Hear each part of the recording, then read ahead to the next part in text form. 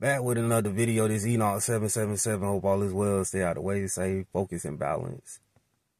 Make sure you like, share, and subscribe. I appreciate all the love support. The title of the video is going to be about cleansing your home. That is the title of the video.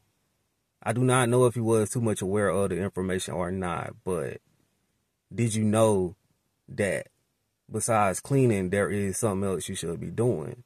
So what I mean by this is cleansing your home. You want to begin to get unwanted energy out of your space, right? You want to begin to detoxify your home, right? Getting negative energy out. So what is taking place is that you have spiritual stuff happening on the outside. What I mean by this is that you have spirits roaming around. So whenever they begin to see that the front door is open or any door, what they will do is make their way in and basically try to live with you. So you want to begin to close the doors, right?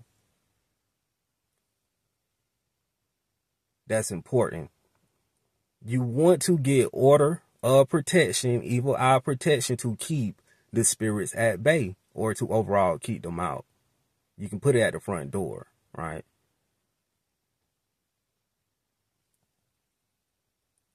What I recommend is, if you want to get spirits out, right, you want to open up all the doors, the windows. You want to get some sage, Epsom salt, holy water, Florida water, and you want to begin to make your way around the house, along the walls, a total 360. Saging the whole entire house, even the walls. You want to make sure you get everywhere and under everything, right? So after that point, you want everything to air out, right? And you want to be positioned at the front door so you can speak these command words to tell the spirits to leave. So what you want to begin to say is, I appreciate the stay, but I think it's time for you to actually leave. You do not want to make them angry or upset at you, because it will only make things worse. So